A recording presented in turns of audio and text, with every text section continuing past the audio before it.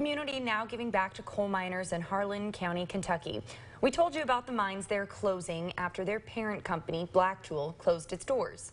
Now yesterday, Walmart standing with local officials announcing a $35,000 donation to those affected by the closures.